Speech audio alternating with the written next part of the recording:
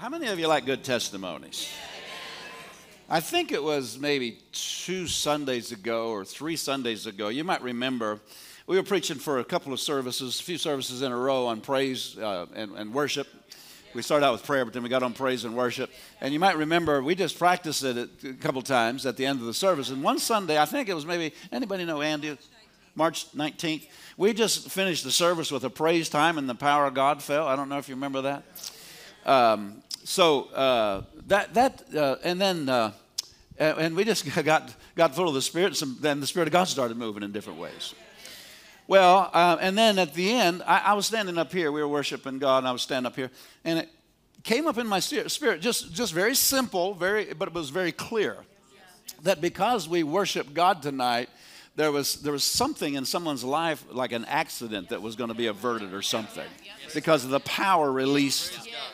That we through faith, praising God, entering into the presence of God. You remember that? There was going to be an accident averted or something. Within a week, I believe, 2 people came to me, and their story, though they didn't know each other, had come. Their story was almost identical. It's very interesting. 2 people. And this was the story. They were driving, and I think maybe neither of them, I don't think either of them even knew what had happened. Maybe one of them knew something had happened, but it didn't seem like it was that big of a deal. While they were driving, they felt like they hit something or something like that. And both of them, it's very interesting. I don't. You might say, well, can you explain that? Not really, but it doesn't. I don't have to explain it. We got the victory. We got the testimony. You know. Both of them, when they got to their place of their destination, one I think was their job, and the other one was their home. One of their tires was completely shredded. And no way of holding air, except they were holding air. In fact, one of them got out of their car and they looked, and their tire was completely shredded, and it looks like it's inflated. Wow. Except when they got out of their car, it went poof and went down like that. Wow. Praise God. All right now. Hallelujah. And deflated right there in the parking lot while they were standing there looking at it. 2 separate cases, almost identical stories. Hallelujah. Well, one of them I think was out here on 30, and then the other one had been running around all day with that. Didn't really realize it, but they are part of the day, whatever it was. And they said, out here on 30 going whatever the speed limit is. I think it's 95. At least that's what I used to do. I'll take that. Amen.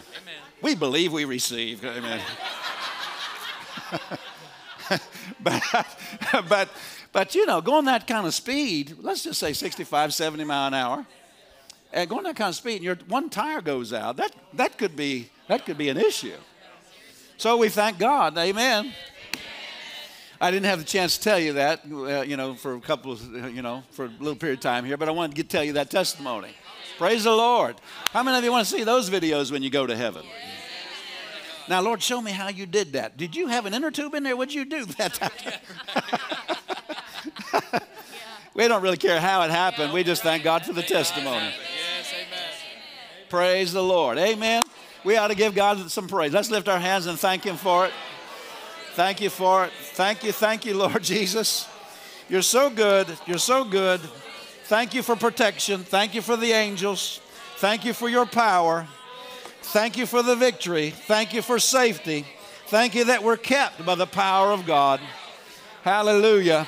We dwell in the secret place under that defense of the Almighty. Hallelujah. We praise you for it, Father. Praise you for it, Father. Praise you for it, Father. Praise you for it, Father. Thank you so much. Thank you so much. Thank you so much. Thank you so much. Thank you, Jesus. Thank you, Jesus. Praise God. Praise God. Praise God. Praise God. Praise God. Praise you, Father. Praise you, Father. Praise you, Father.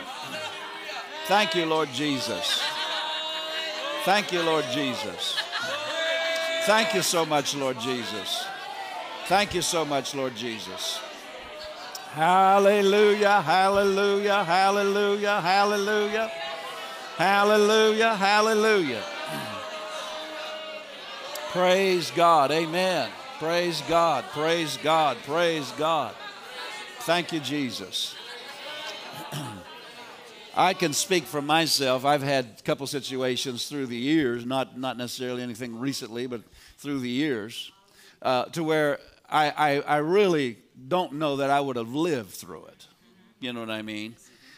Because of the protection of God, though, I was protected. I could tell you a story when I was a young child. I think probably 12 or something like that, 12, 15. But how God, there's no way I could have lived through that.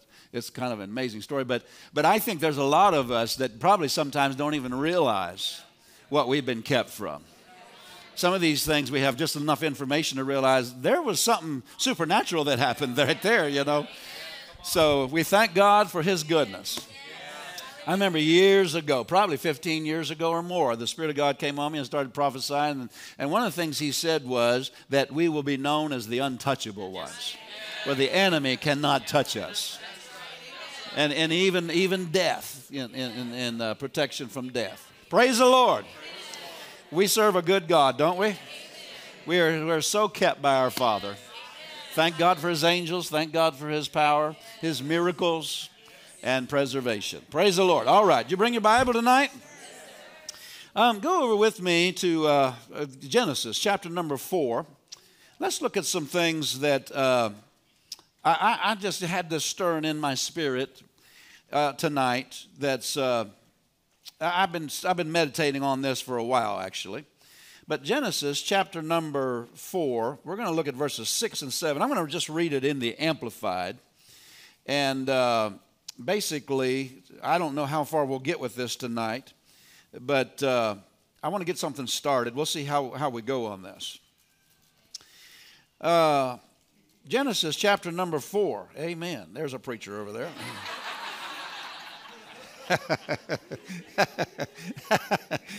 Amen. Genesis chapter number 4. Let's read verses 6 and 7. Praise God. Say that out loud. I am kept. Genesis 4, 6 and 7. The Lord said to Cain. Now this is the context of this whenever God had accepted Abel's offering and not Cain's. And Cain was quite, distraught about it. And notice how God described it. He said to Cain, this is the Amplified Classic, by the way. He said to Cain, why are you angry?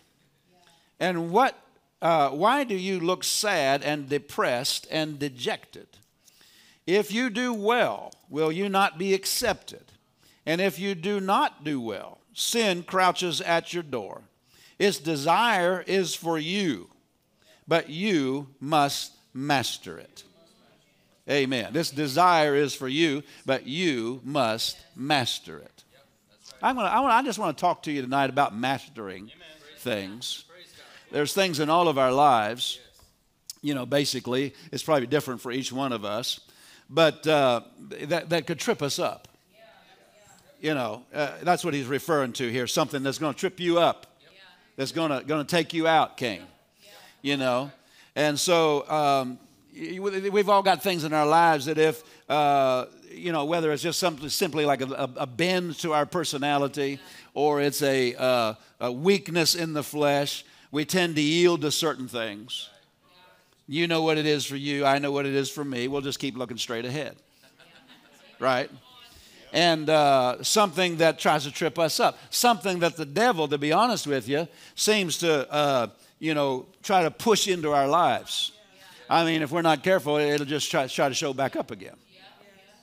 Anybody want to say amen or oh me? I don't know what you want to say, but thank God we're not helpless on this. But we do have to realize we are still human. We're still in the flesh. As much as we're learning to walk in the Spirit, there's still things that, if we're not too far in the Spirit, we'll just yield to it. I said we. Amen. We clean up nice in church, but you know what I'm talking about. Amen. Now, we're not believing to do that, but we've proven we will. Praise the Lord. And so, here's for Cain, you can see what this was. Abel's offering was accepted, and the Bible says over there in 1 John chapter number 3, it says that Cain's deeds were righteous, and Abel's deeds were righteous, and Cain's deeds were not righteous. And then you find in Hebrews 11 that by faith Abel offered unto God a more excellent sacrifice. So Abel's offering it the right way, the way God said, and he's doing it in faith. And if you look back there in Genesis, a few verses before this verse, you'll see that the difference was, the Amplified brings it out real clear, that Abel brought the first of the flock. In other words, he's bringing the tithe. It says about Cain, he brought in the process of time.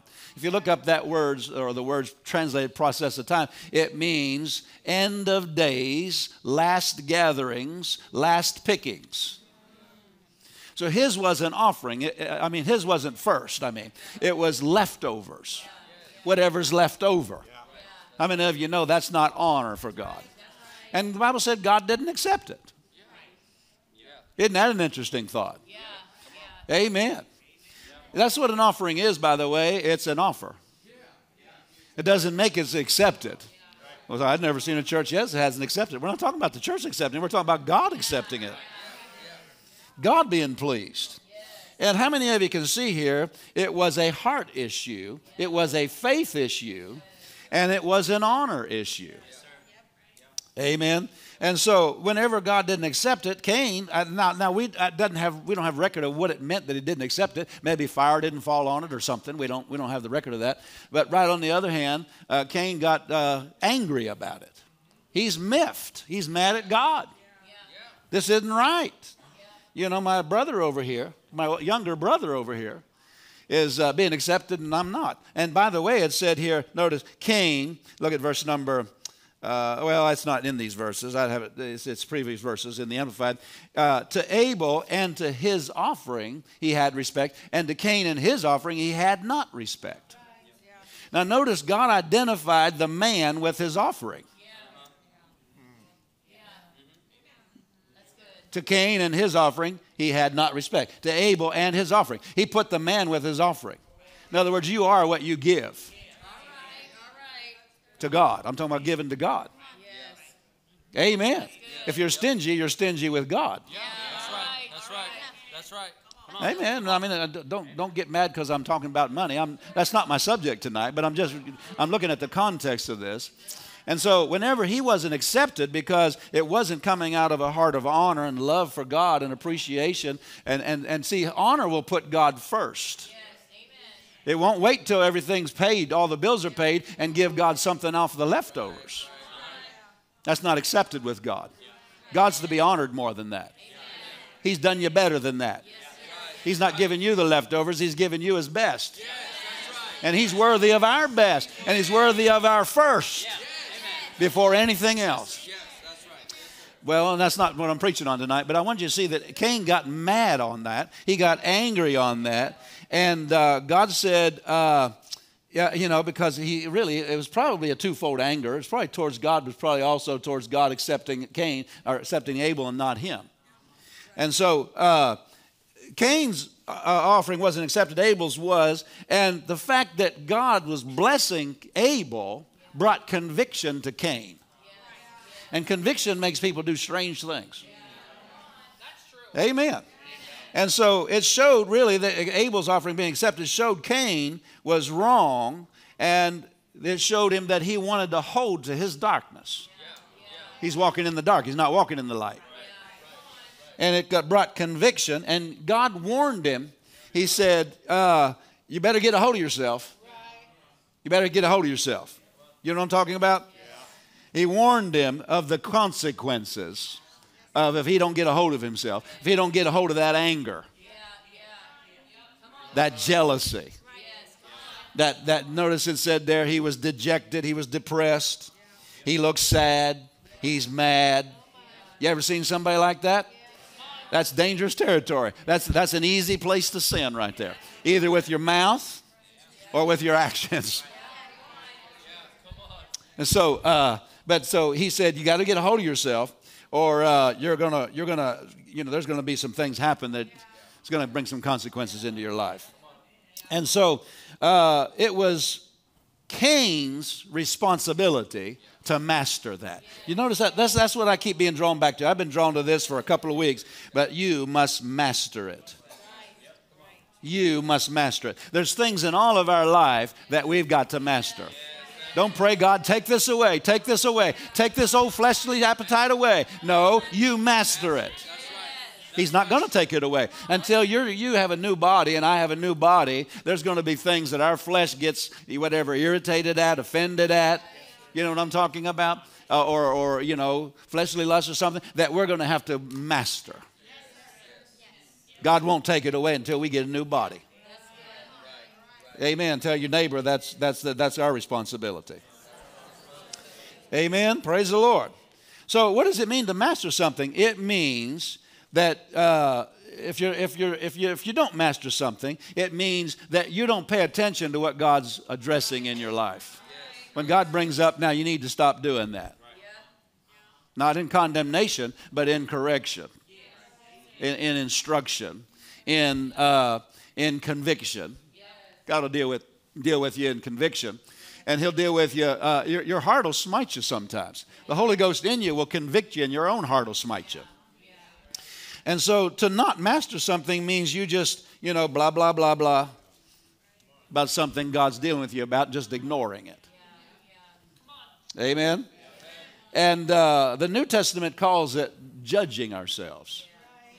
Oh, well, no, we're not supposed to judge. Well, you better judge yourself. The Bible says if you don't judge yourself, you'll be judged. Oh, no, we're new creation in Christ. Yeah, and that's in the New Testament. That doesn't mean you'll lose your salvation. That's not what judge means, if you read the whole context of the New Testament on it. But it just simply means there's going to be some things you won't get into, and there's going to be some things you open the door to the devil to. And the devil will keep you from getting into God's best. Really, you allowed him to keep you from getting into God's best. Amen? So we all just... every one of us knows what it is in our own life. I don't have to tell you what it is in my life. You don't have to tell me what it is in your life. We're going to all keep our nose in our own business tonight. Praise God. But it's true about every one of us as believers, whether we're called to the ministry or not, whenever we don't put our foot to certain things, those things will start dominating us. Now go to 1 Corinthians chapter number 6, verse number 12. 1 Corinthians 6:12. All things are lawful for me, but all things are not expedient. All things are lawful for me, but I'll not be brought under the power of any. And then he goes on, he said, meat for the belly and the belly for meat and so forth and so on. He's talking about there's nothing wrong with eating food. There's nothing wrong with certain things. Like, for example, our physical body has an appetite for food. Right? And that's nothing wrong with that appetite. It has an appetite for sex. We haven't used that word in church for a while. Maybe we ought to camp on that one for a while. That's a natural appetite. Right? And so there's nothing wrong with it per se, but it has to be moderated, whether it's appetite for food or appetite for sex or whatever, It has to be moderated in line with the Word of God. And you can see it, notice how he said, I'll not be brought under the power of any. What does it mean to master something? That means it doesn't dominate you, you dominate it. So whenever it says master something up there in Genesis, we could say that means don't let anything bring you under its power. In other words, you keep it under your control. It doesn't control you. I don't know how many amens we're going to get tonight, but anyway, it's going to be, this has just been on my heart. Then we've got 1 Corinthians 9, 26 and 27. Paul said, I therefore so run, not as uncertainly, so fight I, not as one that beats the air. People are fighting and, trying to win victories and so forth. But he said, I don't fight like one that beats the air. But he said, I have a focus for my punches. Right. He said, this is where I'm focused. I keep my body under. I keep my body under. And I bring it into subjection. Notice it won't volunteer. No, it'll say, please pass that third piece of pie. Now, it won't volunteer to say no. Right. That's right. Now, we're talking about pie, but you realize there's a lot of appetites of the flesh. We just use that because we all understand that one. So, but he said here, I keep my body under. Now, that's a little strange language, but if you read it in other translations, under my authority. I keep control of it, my body. I don't let my body just do anything it wants. And listen, just because we're saved doesn't mean our body just wants to do everything right now. Our body still has the nature of the flesh, the nature of sin. So he said, I keep my body under. I bring it into subjection. Notice I do that. So he's not a body. He's somebody else. He's a spirit man. The new creation is how you rule over the body. You don't rule over the body with willpower. Now, you must mix your will with it. You have to set your will in line with your spirit, what your spirit says to do. But right on the other hand, we've all proven that, we have, through the years maybe, January 1st, I'm going to set a New Year's resolution. I'm not going to eat any sugar. And we're not going to eat any sugar for the whole year. And it lasts 2 weeks. Yeah. Willpower. Yeah. No, we don't do things by willpower. I keep under my body. Not willpower, I do. The man on the inside. So, then he said there, I bring it into subjection. Keep on reading and notice what he said. Lest by any means, when I have preached to others, I myself should be a castaway. That means, if you look it up, some translations say, I think maybe the Amplified, but it says set aside as unusable. He's not talking about salvation here. Or losing his salvation. He's talking about he's going to be unusable to God in the ministry that he was called to. Set aside as unusable. So, can you see that's saying some of the same things as God said to Cain in Genesis chapter number 4. You must master it. This fleshly appetite to fly off the handle, get mad. You've got to master that. Can you see that? Saying some of the same things. And so to master something, like it says, to not let it rule you. You rule it. Amen. I'm not going to come under the power of anything except the Holy Ghost. I yield to the Holy Ghost, but not these other things. Because if I'm brought under the power of something, it's controlling me rather than me controlling it. Well, why will the Lord talk to us about things? I don't know about you, but he's always talking to me about something. He's always talking to me. If he doesn't talk to you, either you're not listening or you've already perfected, and I know which one it is.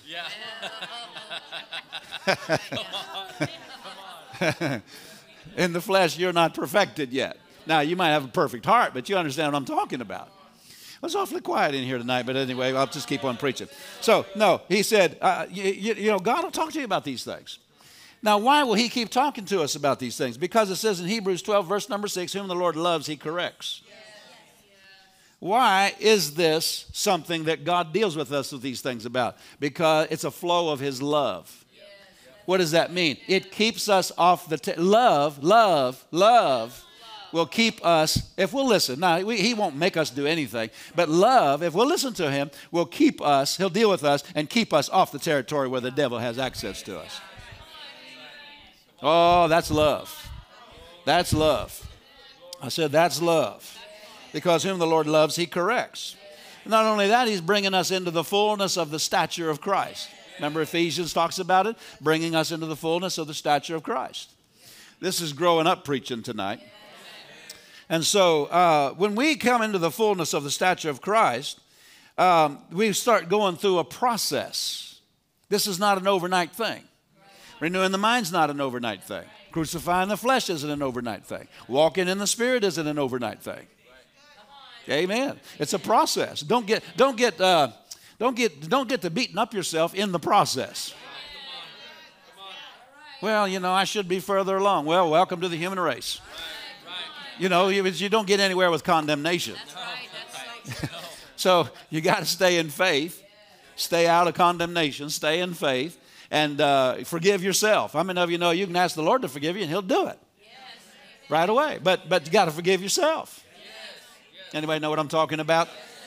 Oh, dear Jesus. I'm not going to testify. But to say that something is ruling you when whenever we're yielding to something, we might say, well, I can control that. But the more we yield to it, the more it's controlling us. Now, Dr. Summerall made this statement. I want you to write this down. We're all young whippersnappers in here tonight, so this applies to us. That's right. That's right. Amen. 3 amens and 14 grunts. But Dr. Summerall said this, and I like it. It just speaks volumes to me, actually. What you don't master when you're young will rule you when you're old. Whew. Ouch. What you don't master when you're young will rule you when you're old. So what's that mean, rule you when you're old? That means it will affect your finish. Because when you're old is when you're supposed to be finishing. When you're old, you're supposed to be still in the race. Amen. When you're old, you're to be in the latter stages of the plan of God for your life. Not still trying to get into the first phase. Now, you might say, I'm not in the ministry. I don't go through phases. You as a believer go through phases. Just growing up spiritually, just like a natural person goes through phases. I mean, the childhood stage is different than the teenager stage. And the young adult stage is different. You know, usually marriage, that's a whole new phase and things like that, children and so forth. But then there's a mature senior citizen phase. Where maybe you're not as active in the workforce or, that's a different phase of life. And the same thing's true spiritually, whether you're in the ministry or not. There's phases. And just because you get older, just because the clock went tick, tick a few more times, or the calendar turned the page a few more times, and you're getting older physically, doesn't mean you're making any progress spiritually. That's not equal. Getting older physically or in the body doesn't mean you're getting making any progress on the plan of God for your life. That's a spiritual thing, not a natural thing. Now, people think they're more mature because maybe they have a little bit of more street smarts. They've been around a little bit longer. But that doesn't make you mature spiritually. Amen. Hallelujah. Well, I think we ought to preach some more on crucifying the flesh. So, but like I said there, when something, rules you when you're old, that means your finish won't be the same as it should have been. Amen. In other words, that thing ruling us will keep us from the finish God intended us to have. That thing will keep us from coming into the fullness of the best of God's plan for our lives. You understand? Not every phase of the plan of God that God has for us will we succeed in if something's ruling us. So we have to address some things. And so the Lord's always dealing with us about something. Amen. He might be dealing with you about how much time you spend on social media, which is a lazy mind. Amen. He might be dealing with you about, anger. He might be dealing with you about offense. He might be dealing with you about giving your opinion about everything. He might be dealing with you about talking about people. Don't get quiet on me. That's a bad time to get quiet. So why is God always dealing with us? Because it's a flow of His love. Now, why is He dealing with us? Because He can't fix it. That's why He's talking to us. We're the ones that have the authority to do something about it. Woo! And so he would deal with it if He could, but He can't. It's us. It's our flesh. That's the realm of our responsibility to deal with that. How about the habit of taking wrong thoughts? Huh? He can't fix that. We have to fix that. And He'll deal with us about it. I feel like it just seems like to me, I told this to Pastor Nancy, I don't know, maybe a year ago. I said, Pastor, I said, I've grown all these years spiritually, and I know I've not arrived, but I've just learned so much, and I'm so much better off than I used to be spiritually. I'm much more victorious in my thought life and the flesh and so forth. But I said, it just seems like lately, it's almost like I haven't hardly learned anything. It's almost like I got to learn it all over again. I said, I don't know exactly what that all is. She says, well, it's just same thing on a different level. And she said, don't feel bad about it. She said, all of us are dealing with it right now. Amen. You go through phases. You can know something, but not know it like you're going to know it later on. You can be walking in something, but look back 5 years from now and look back on yourself now and go, oh my goodness, dear Jesus, he was so merciful with me. But we thought we were a humdinger. We did. We thought we were. And you know, we were doing what we knew. But we weren't a humdinger at all. We were just a dinger. Amen. So praise the Lord. So he can't fix it. And so, but somebody said, well, God doesn't seem to be dealing with me about much. Well, number one, he is. Number two, it could be, listen to me very carefully. It could be that you've ignored him so long, he just stopped talking to you about it.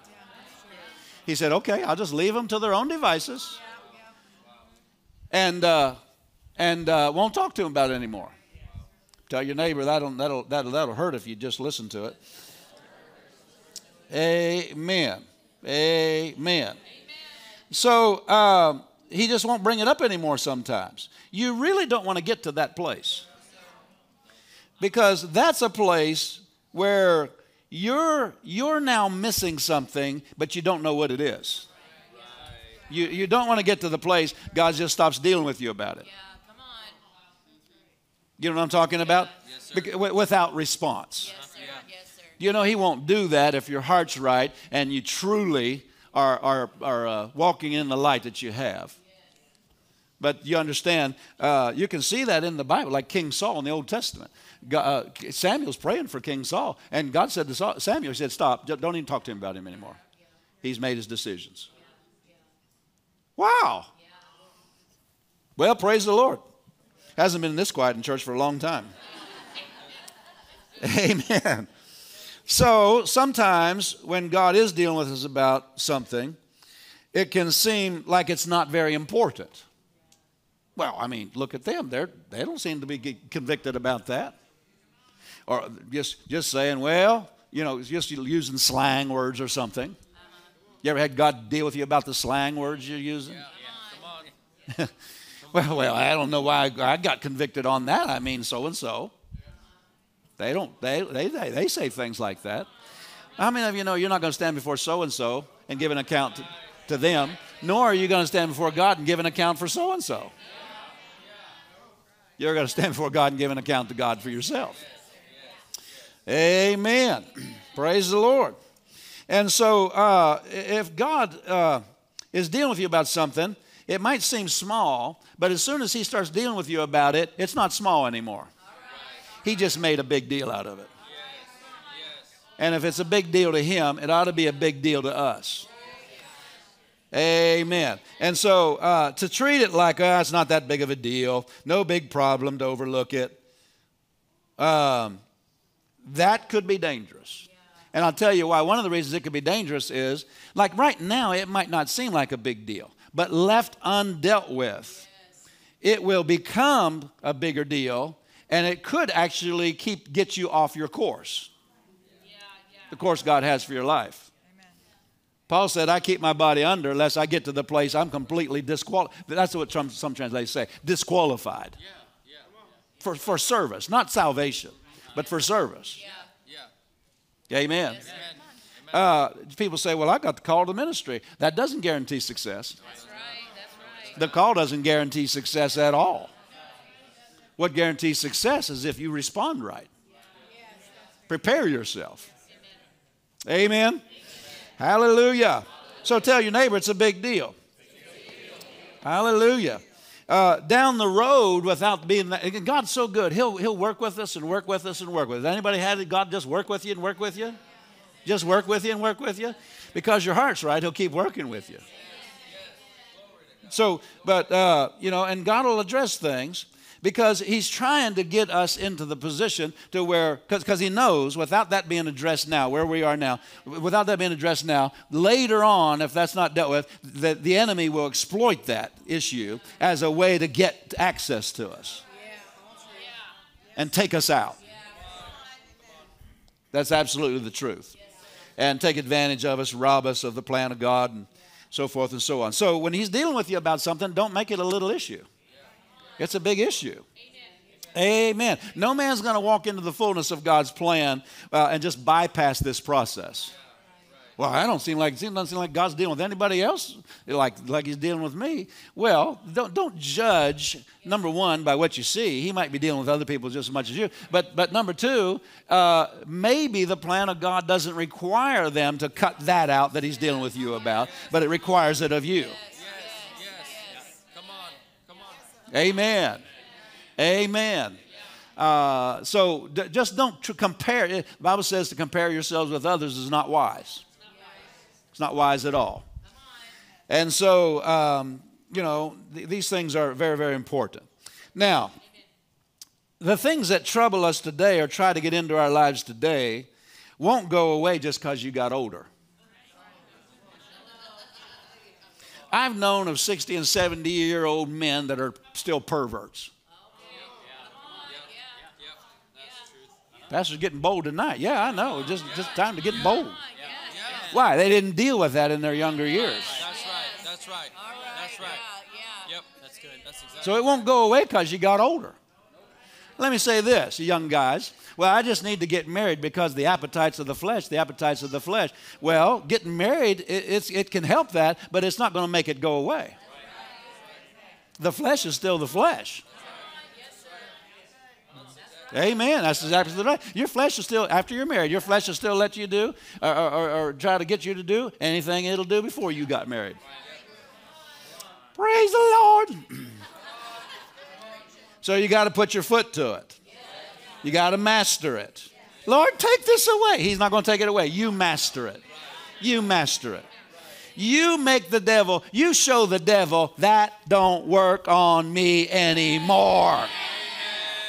That doesn't work on me anymore. Show that to him. Now, what do you mean show that to him? Well, it's in Philippians 1:28 in the Amplified. If you want to just write something down to get, the Bible talks about your fearlessness in the presence of the fear is a clear sign to the enemy that he's defeated. Send the devil a different sign. Send the devil a different signal in the spirit realm that says something like this: ha ha ha. Doesn't work anymore. That's right. Come on. Rather than the devil knows. How many of you know if we keep flunking a test in an area where we keep flunking a test, the devil knows that's my go-to thing right there. I get that. I'll get him onto that. I'll tempt him with that, and that'll work on him every single time. Yep. So he'll keep going back to that. It's like, it's no real mystery when you think about it. You take two basketball teams or football teams or something like that. They'll watch games of that opposing team all week or something like that, and they'll find the weaknesses. Okay, we got to double team that guy, or we've got to do this, we got to do that. They're looking for weaknesses. Why are they looking for weaknesses? So that they can exploit that weakness and dominate them on the court and win the game. Well, the devil's the same way. He's looking for weaknesses. Yeah, absolutely. You would too if you was a good devil. If you was the devil and you were a good devil, you'd look for weaknesses. Amen. Just say a little something about this or that, and they'll get offended, and that just shut down their faith, shut down everything like that. So he just keeps pushing that button, and he sends people along to push that button. I don't know why all these people offend me, because it keeps working. That's why it just keeps working. It just keeps working. Show the devil a different sign. So I'm not falling for that anymore. Amen. I'm telling you what, this will set you free. Now, think about Judas. Judas thought wrong about money. His wrong thinking turned him into a greedy man. He's stealing out of the treasury, Jesus' treasury. Jesus made him the treasurer. And so it turned him into a thief. And then when he got around the anointing, that wrong thinking, without dealing with that wrong thinking around the anointing, it caused him to actually betray Jesus for 30 pieces of silver. What he didn't deal with in those early years took him out. Somebody said one time, because you remember in the Old Testament, God told King Saul to kill all the Amalekites in that first battle, and he didn't do it. You remember? Remember that story? Samuel said, what's the sound that I hear, bleating of the sheep and all that? And they brought all the people back. He didn't kill all the Amalekites. Later on in a battle, whenever the anointing lifted off of Saul, and God started saying, I'm going to use King David. because Saul turned, obstinate and really turned very hard-headed and wouldn't listen. Self-willed, really. And God rejected him. The Bible says that if you read the whole story, it looks like in one passage it's not true, but you read the whole story in both accounts, it was an Amalekite that killed him. So it's your Amalekite that's going to get you. There you go. Yeah. What you won't address, that's what's going to take you out. Yes, come on. What Judas didn't address, the greed Judas didn't address, that's what took him out. Amen. Well, and this is when people get into places in life, they're like, God, I don't know what's taking so long. I'll tell you what's taking so long, His mercy. To not move you into things that, into favor, blessings, voices into the body of Christ, prosperity, and things like that you're not ready to handle. That's right.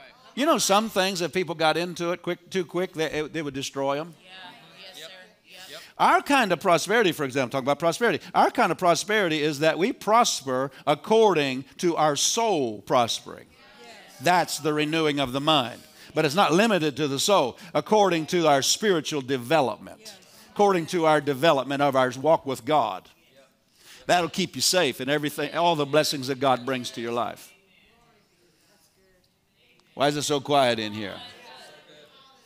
That's our kind of prosperity. And that's the most sure kind of prosperity. That's the kind that can't be shaken regardless of what's going on in the economy. Because it's not built on the economy. It's built on your fellowship with God, your relationship with God, and your walk with Him in faith. Ha, ha, ha, ha. Woo, sign me up for that kind. And so Judas not dealing with that, it caused him to have a very different finish. That not dealing with that his downfall did not happen whenever he betrayed Jesus. His downfall was way back there when he wouldn't address the greed. He wouldn't renew his mind about money. Samson's the same way. Yeah, if you ever read the story of Samson, his weakness was that he couldn't keep his eyes off the women.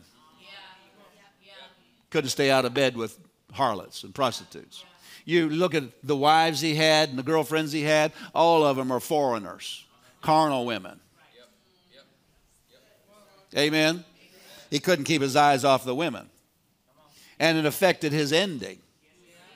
He lost what God intended for him to have in his ending. Somebody said, what did he lose? Well, he lost the judgeship in Israel. Remember, he's in the book of Judges. He's one of the judges. He lost the judgeship, but he also lost something else. What did the enemy pluck out?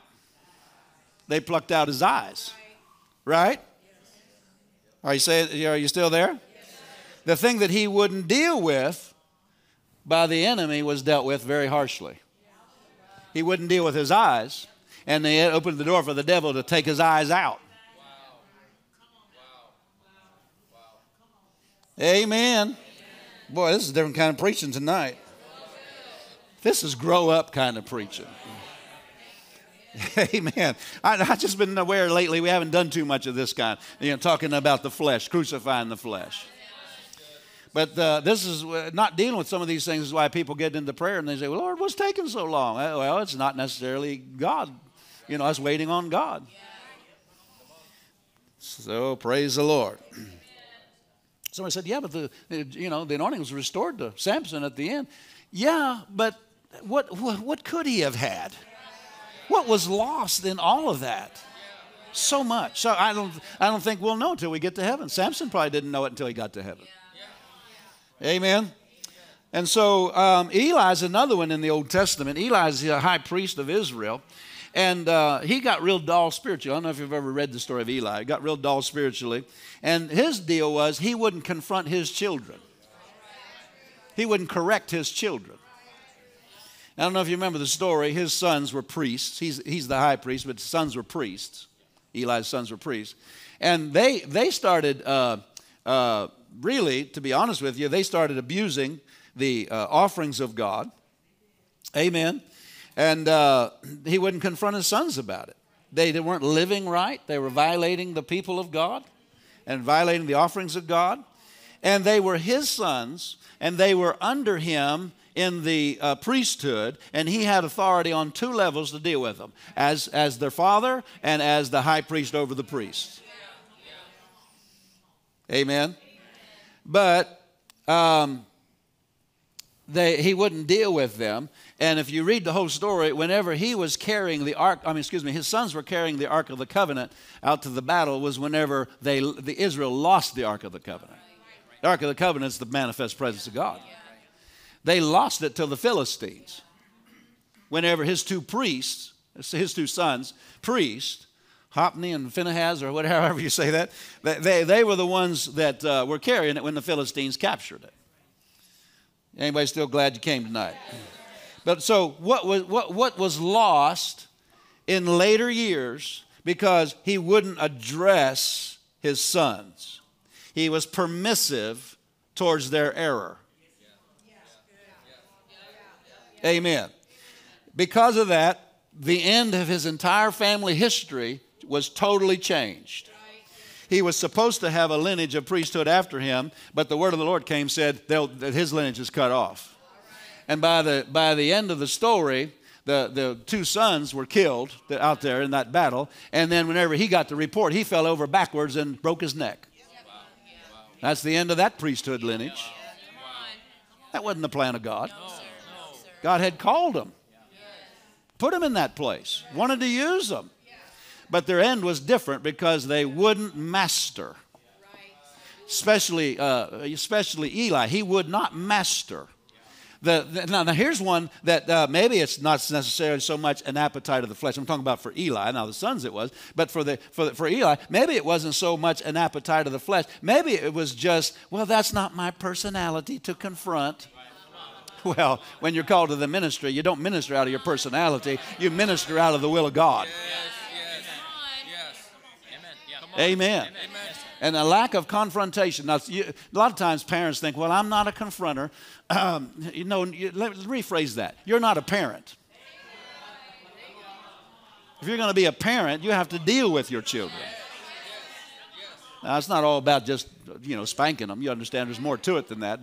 But this is a side sometimes in our society, people are, especially in the culture we're in, parents are totally strange in their thinking about what it means to raise children.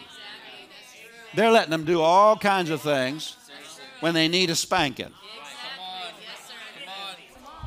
Amen. I saw somebody the other day, they had a sign of actually it was a paddle, on on the wall. And it had writing on the paddle. Somebody had this in their house. The paddle. You know what a paddle is, don't you? I grew up, the paddle in my bottom had fellowship a lot. I turned out all right, by the way. Yeah, you did. Thank you for that vote of confidence. But anyway, I saw this picture, and the paddle on the wall had writing on it, and they said, "Making America's children great again."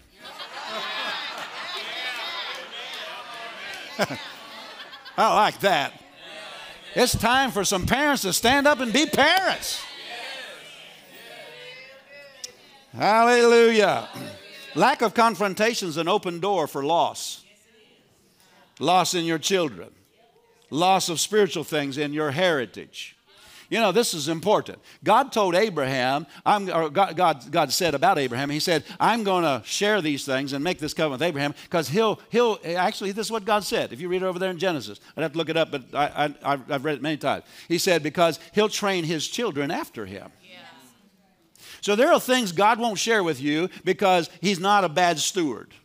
If you're a bad steward of how you raise your children, there's things you'll never get into in Revelation because God said, I'm not a bad steward of the things I share. And if I share it with them, it'll end with that generation. It won't be passed to the next generation. So I'm going to find somebody else who will pass it to their children. And it won't be lost on the next generation. Praise the Lord. It's time to quit already, but I'm telling you what, this is just fun up here tonight. Hallelujah. Hallelujah. You can lose a lot of things because of not being the right parent. Many don't confront because they say, it's not my nature, it's not my personality, it's not my makeup. Well, parents, You got to overstep some things, overstep your natural tendencies. I remember talking to Pastor Debbie when we first got here to pastor. I said to her, it's just dawning on me real quick here, real quick. You know, I said, it's dawning on me real quick. There's some strong-willed people in this church. And if I don't overstep my personality to not be confronting, they're going to be running this church within about a year. Yeah, come on. So I had to step over my personality. Sometimes I'd almost go home and cry. And the Lord would say, stop that. Yeah, come on. Come on, sir. Yeah, that's good. Come on. He said, it's safe for the church. Yeah. You got to protect the church. Yes, amen. And like Pastor Nancy said, I'm not going to have a church that I don't like pastoring. Right. Exactly. Right. Amen. Come on. I got to stay here. Yeah. Come on. They can do whatever they want, but I got to stay here. Yeah. That's good. Come on. Yeah. Praise the Lord. Shucking the corn tonight. I said that in California one time, and they just looked at me like, what's that? I said, you got to live in Iowa. Amen. To tolerate wrong is not keeping the congregation safe. Amen. Your personality might color your pastoring, but it's not supposed to control whether you obey the Word of God or not. Amen. And so parents, you be the parent. Can we just close on that? You be the parent. That just simply means you realize. Somebody said, well, God, do something with my children. He did. He gave them a parent. He gave them a parent. And your response, your attitude before God ought to be, God, I'm not waiting on you to deal with it. If you want to, now I'm not talking about younger children. I'm talking about teenage years, later on teenage years. Maybe they even left the house. But praying for them, go, God, do something. Especially, I should say when they're still in your house, really. He did. He gave them a parent. That's right. Amen. And your attitude ought not be, God, you do something. Your attitude ought to be, I'm on my way to do something. If you want to do it yourself, you better stop me. Right. Yes. That ought to be your attitude as a parent. Amen. Praise the Lord. Hallelujah. So Eli didn't deal with these sons, and because he wouldn't do that, it actually caused his whole family to die prematurely. It caused the lineage that God had, the priesthood lineage that was supposed to follow through him, it caused that to be cut off. And it affected the whole nation. Because now the manifest presence of God is gone. The Ark of the Covenant is gone. And now the whole nation's beginning to lose battles. Can you see how important it is that we step over natural tendencies and master it? Well, I'm just shy. No. You don't know who you are in Christ. That's right. Amen. Praise the Lord. That went over real good. But operating out of your weakness will cause great loss. Amen. Praise the Lord. Your personality, I know the Lord's changed my personality. Totally changed my personality. Because I've got my mind renewed. And He restored my soul. Praise God. And so, are you glad you came tonight? Yes. Be sober about how much room you allow yourself in things of the flesh, where God's dealing with you about it. Be sober about that, because the Bible said, be sober, be vigilant. The adversary is walking about, seeking whom he may devour. Watch over yourself. A big part of watching, people say, I'm going to watch in the Spirit. A big part of it is just watching over your own fleshly appetites. Amen. Praise the Lord. Hallelujah. Let's all stand to our feet. I think maybe that's about as much as the seat and the conscience can endure tonight. Hallelujah. Praise God. Praise God. These things can be a way of thinking. Like He might be dealing with you. I've had Him deal with, in fact, I had Him deal with me about this just recently. You can start feeling sorry for yourself. I know nobody here's done that. Come on. Start feeling sorry for yourself. And I just recently, the Lord He didn't say it in this way, but this is the way I would interpret it. Buck it up. Nobody said this life's going to be fair. This world's going to be fair. I'll take care of you. Buck it up. That's the way it kind of came to me. I'm like, yes, sir. Praise the Lord. Woo, glory be to God. I'm strong. I'm not going to, tell your neighbor that's somebody else, not you. You wouldn't do that. Hallelujah. And so deal with the wrong ways of thinking. Deal with pity parties. Deal with the way you talk to people. When he deals with you, I don't want you talking to your wife like that. Amen. Deal with the way you handle finances whenever he's saying, don't spend so much money. I'm not saying don't spend money. I'm saying if he's convicting you about it. So deal with the way you handle your body, or you allow your body to dominate you. Deal with the way you handle your children. Now here's one. Deal with wasted time. Social media is a big one when it comes to wasted time. Now can I explain something? Can I explain something? A lot of times Wednesday nights you stand around and talk a while. Just take those minutes tonight. When there's opposition coming against your mind, whenever Satan's yakety yak yak, the Bible way to deal with that is not to get distracted with something else. It's to turn your attention to the Word. There's a pseudo peace that it doesn't really give them victory, because it doesn't tap into the power of God. But people get into this pseudo peace because they distract themselves, like watching 4 hours of YouTube or watching movies for half the afternoon, because I just don't want to think about what the devil's saying. That's not victory. Does that make any sense? That's not being a doer of the Word. Being a doer of the Word means turning away from all that will distract unto Jesus.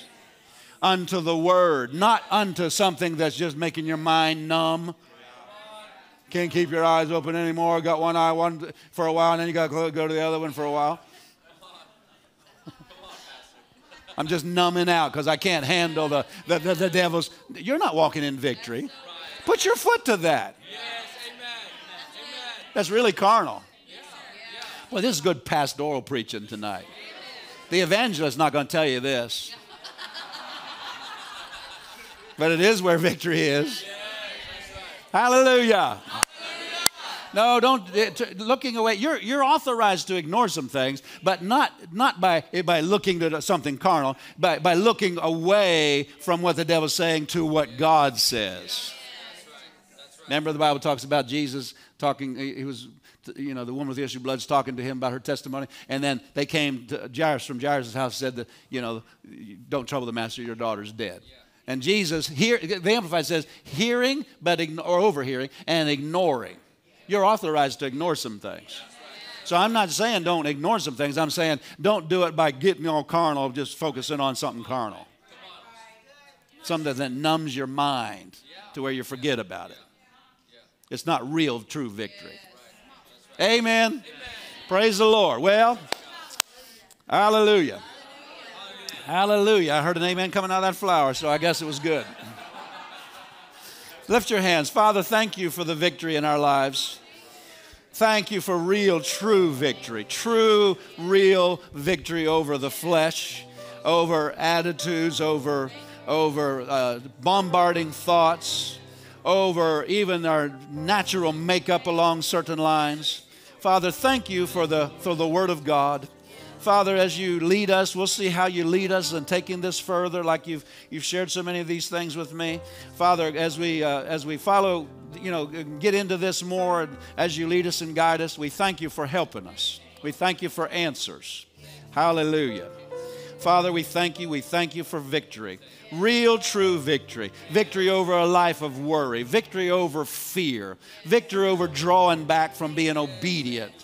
In the name of Jesus. We thank you, we thank you, we thank you. Thank you, Father God. We're going from glory to glory. And we thank you for progression into the best you have for us as we master the things of the flesh. In Jesus' name, amen. Everybody still loves Pastor. Say, amen. This is just scrub. We're scrubbing where we don't always get the dirt out. You know what I'm talking about? Amen. Hallelujah. I like going to church and getting that scrub brush out, don't you? I was like, oh, okay, here we go. Ouch, ouch, ouch, ouch. Oh, but boy, that feels so clean now. Thank you, Jesus. Amen.